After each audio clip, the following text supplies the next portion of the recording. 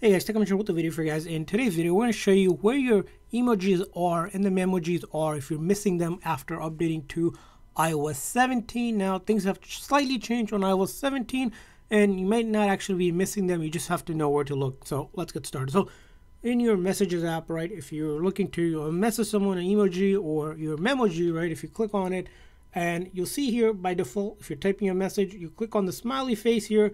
Your emojis are here, but these are only limited here. As you can see here, you're not having your Memojis and other ones that you maybe have customly created, which used to be here. So in order to get those, all you'll have to do is now this time is click on that plus icon next to where you write your message. So once you click on your plus icon right there, you'll see there's stickers. So it has been renamed for the Memojis and certain emojis under stickers. So you click on stickers here.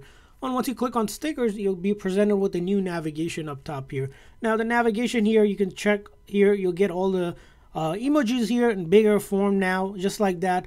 But now if you look at, there's also this other icon for your Memojis here with the three people that you see up there. So if you click on that, you'll see here all the Memojis are there.